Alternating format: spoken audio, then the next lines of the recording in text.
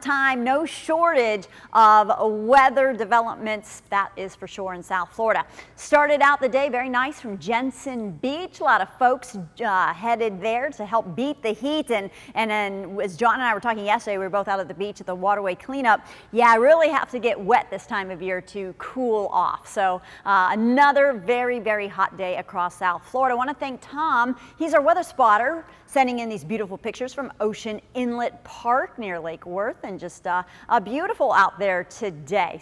Thank you, Tom, for those great pictures that you did send in. Now, Vero Beach was hot, 95 degrees. Average is 91, but no record. That was 97 degrees. And in West Palm, 94 today. The record 98, set back in 1942. Now, not to say that certain areas weren't hotter than that. Those are just the official reporting sites. I know my car thermometer said 99 earlier today. And at one point, the temperature map had Port St. Lucie at 100 degrees. So we'll see if we can verify that for you. But it was stifling hot today across the region, and still 97 degrees right now in Stuart. Feels like temperatures 103 in Stuart, 103 Okeechobee, 104 West Palm Beach, and 112 Boca. So take it easy. We're still under a heat advisory through tonight at 8. In fact, Broward and Miami County, they're under an excessive heat warning, where the heat index ranging between 105 to 110.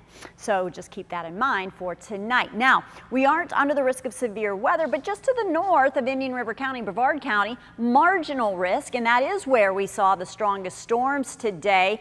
For our area, we saw them through St. Lucie County and Indian River County. We're looking better. Things are moving offshore, but we still have some activity near Sebastian, and then also some light rain between Boynton Beach and Delray Beach. But again, we should be clearing out in the next hour or two. Here's your hour-by-hour forecast. A few scattered showers and storms right now, but by 7 o'clock, mostly cloudy skies, and then we'll see some gradual clearing overnight with temperatures hovering near 80 degrees. On Vipercast for tomorrow, we start the day nice and dry. 4:30, we start to do a little activity Okeechobee County and the Treasure Coast. And for the Palm Beaches, it's going to be a late day situation. We're talking more 7, 8, all the way through 9, 9:30, 10, and then we'll quiet things down for your Monday night. Quick check on the tropics for you. This is Invest 95L, 40% chance of development in the next 7 days, and it's located about 850 miles to the east of the Windward Islands. So folks in the Lesser Antilles keeping a close eye on this. It's moving to the west at 14 with max winds